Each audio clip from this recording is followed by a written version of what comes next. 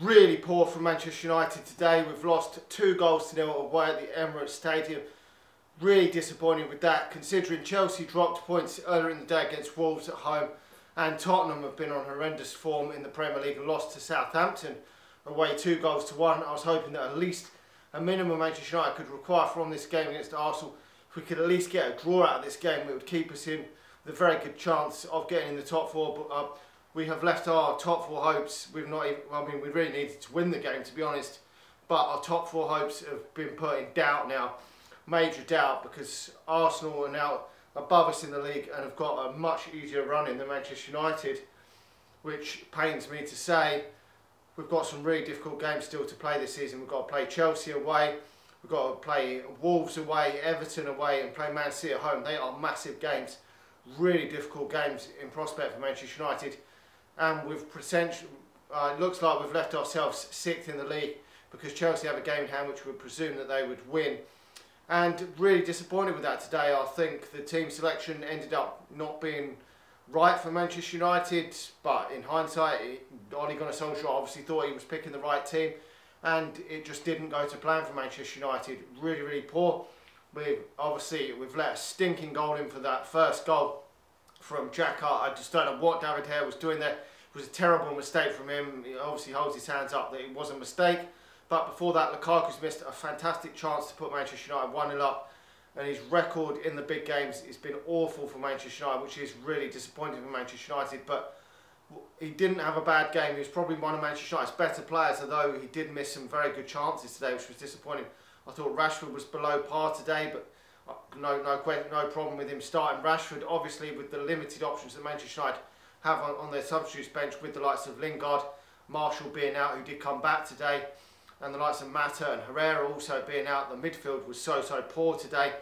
I thought Matic and Fred in there were not good enough today, and I did actually say in my preview I would stick with McTominay in there, to be honest, and ease Matic back into the team. But I had no problem with him bringing him straight back into the team when I saw the team sheet, and it turned out to be a mistake to me. I didn't think Fred had a good game, or Matic, to be honest, in midfield. Paul Pogba also, it wasn't good in midfield at all. And we did look threatening going forward with Lukaku, but obviously missing some good chances today really cost Manchester United dearly. So if he could have taken one of them chances when it was 1-0, we would have had a chance in this game, but not to be for Manchester United. Really, really poor. That second half, maybe it was a dubious penalty, maybe it shouldn't have been given, but we would have lost this game anyway, so you can't blame that penalty. Not good enough going forward. We brought Martial on after the second goal's gone in, which has been disappointing, because the game's got done and dusted when we brought Martial on, and then bringing Greenwood on the last 10-15 minutes. I mean, it's great experience for that. He had a few touches of the ball, I think, and one little run, which was good to see, because he didn't have any time on the ball when he came on against PSG. I think he challenged for a few headers in that game, but didn't get no touches of the ball. In this game, he did have a few touches of the ball, so that should give him a great experience. But it was too little, too late. Then I would have personally made some substitutions when it was 1-0. The midfield was just so poor, and I thought it was a strange substitution to bring Dalot off for Martial, but that was the choice.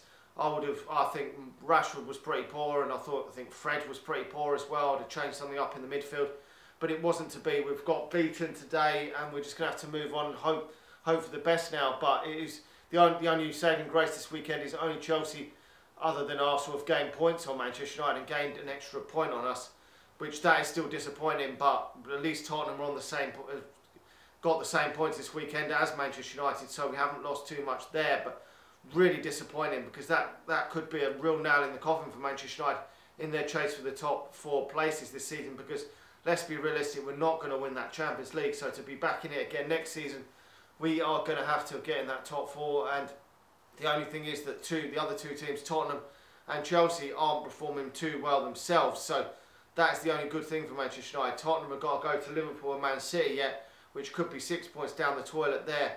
And we do have to play Chelsea, but we're going to have to probably win away at Chelsea now, or at least away at Wolves or Everton, or one of them sort of hard places to go and win if we are to make that top 4 now. Because going away to Everton, although Everton haven't been great this season, it's always a tricky place to go. And Wolves, as we've seen today with Chelsea, is going to be a tough game for Manchester United. So we've left ourselves right up against it now to make that top 4. But we're just going to have to move on from this game and hope that things can improve and get back into things. We've got a few weeks now before we next play in the Premier League. I think it's Watford at home or something. So we're going to have to beat them in order to try and climb back up the table into that top 4 again. It's so tight at the top 4.